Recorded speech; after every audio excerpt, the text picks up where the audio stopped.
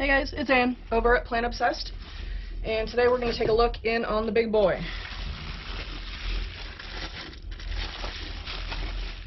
Well, he looks to be growing a garden. Also got some scapies onto the bubble wrap. Okay, so let's have a look and see what we have done.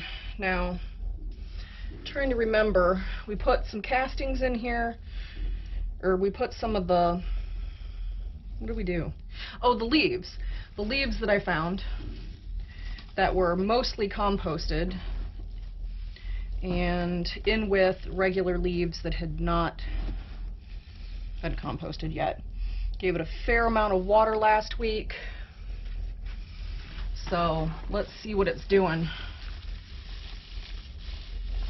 Moisture on those leaves looks pretty good. Looks like they sopped up the water and retained it with all the bubble wrap. Let's see, kind of go through the sticks and stems here.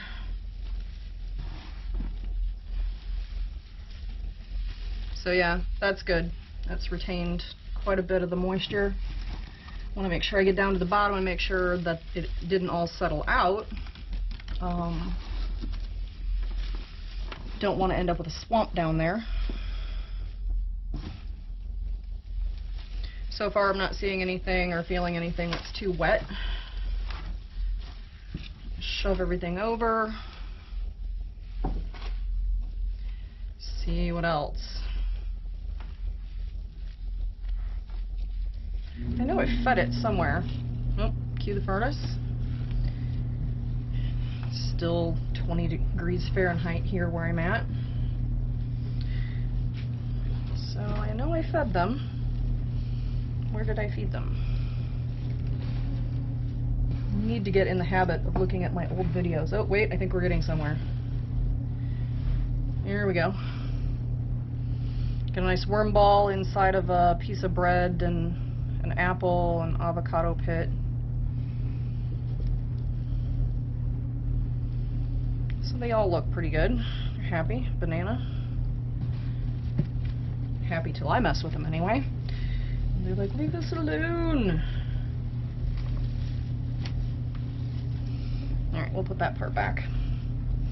Let's see if did I feed along the whole length here? I think I did. There we go. That's another piece of bread and a banana. As long as the bread stays wet, it is very good food. If it dries out, it'll take longer than the leaves. So lots of food left, so we won't feed them. It's been about 5 days, but that was a pretty big feeding. But I've been adding worms as I collect them. I don't bring you in with, for all of my harvests of my containers.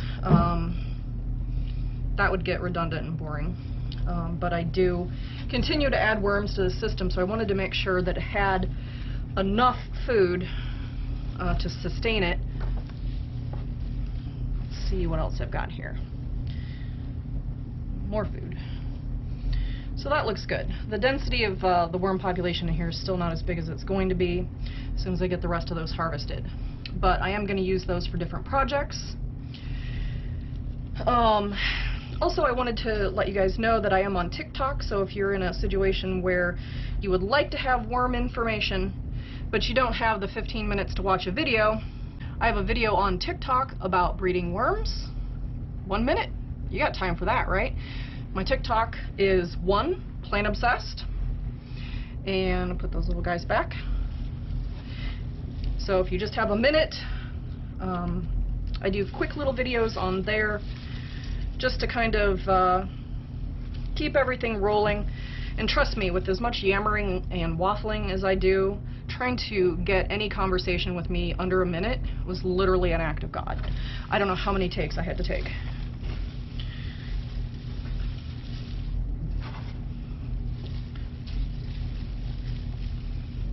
There we go.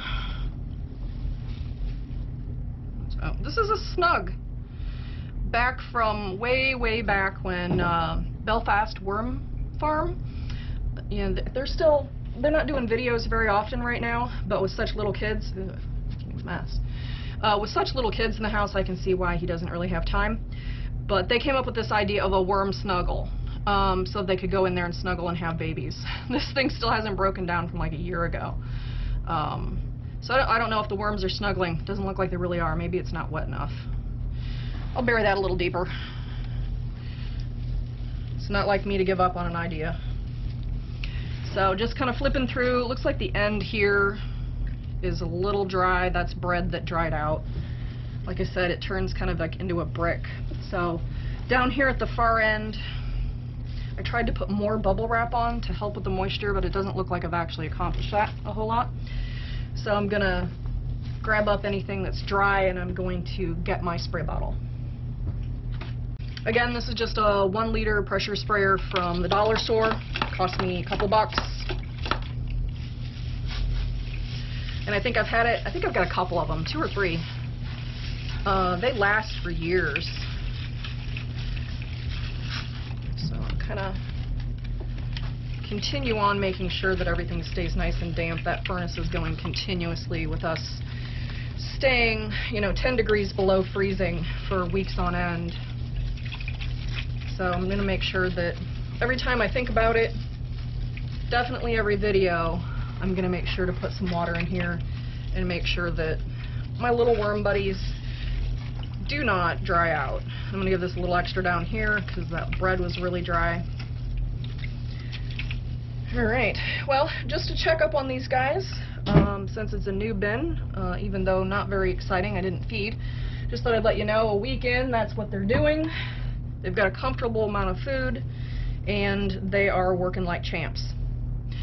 Alright guys, if you liked the video, give me a muddy thumbs up, pretty muddy today. And if you're not already a member of my worm family, click that subscribe button. And if you want to know what I'm doing when I'm doing it, ring the little bell icon. Alright guys, thanks for hanging out with me and my worms, and everybody, have a good day.